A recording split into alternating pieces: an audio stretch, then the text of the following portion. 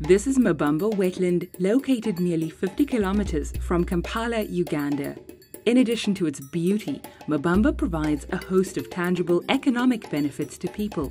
The benefits provided by ecosystems like Mabamba are all too often taken for granted. Mabamba is an important bird area, and it is a wetland of international importance because of some of these roles that it plays as a habitat for birds, as well as providing livelihoods to the communities. In the community, we have different people doing different activities in the wetland, like fishermen. They have to do fishing for home consumption and commercial. And we have boatmen. They transport people to the highland, and we use them to take clients to do birding. In addition to these services, the wetlands also purify water, help in flood protection, and serve as a buffer to the emerging threats of climate change by acting as a carbon sink. But wetlands are being lost at an alarming rate. Wetland coverage in Uganda has dropped to almost half since 1994. Mabamba is a very important wetland to this community and to the nation at large. We are seeing a lot of encroachment in terms of farming, sand mining, and bush burning, which is affecting not only the quality of the wetland, but also the entire wildlife sector. Fortunately, like many countries across the world, Uganda has begun to recognize the economic importance of wetlands and the contribution of natural capital to its wealth.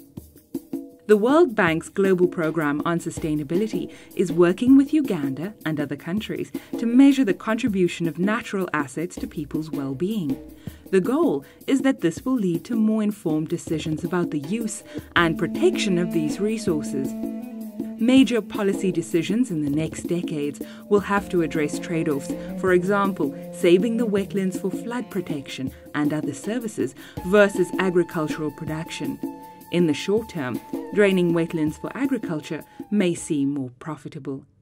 It's very important to quantify all the services provided by the wetlands which are enumerated, to justify its economic values to the economist and the planner, to rethink in resource reallocation in order to reduce the negative impact of draining wetlands.